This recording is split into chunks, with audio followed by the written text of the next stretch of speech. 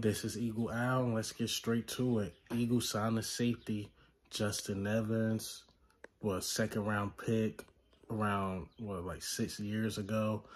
Had the potential of being one of those, great safeties, but injuries really plagued his career. I think he was with the Saints or the Bucks last season. Only played about 4 games. I know he played for those 2 teams, but he played about 4 games out of 17 starts.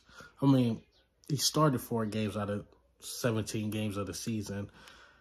Feel like a camp body move. Remember, we always do these type of moves. We did that with a defensive lineman. I can't remember his name from last year. So it's like a camp body. You're filling in voids for safety. Let them battle it out.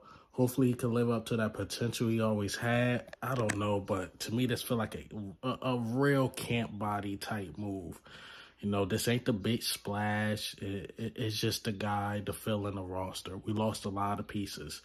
So you're going to see these signings with these type of guys, just fill in bodies. Hopefully make the team, special teams or something, compete with somebody.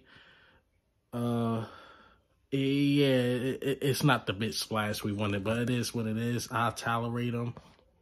Justin Evans, like I said, safety. He was a second-round pick, 2017.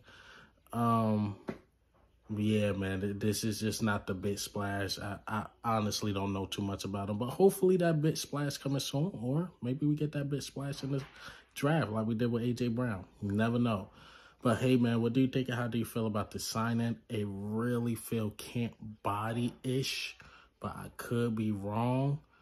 Maybe special teams or something, or maybe he gets some playing time. I don't know. If he's getting playing time, no offense to my guy Justin Evans, that means we're not that good at safety.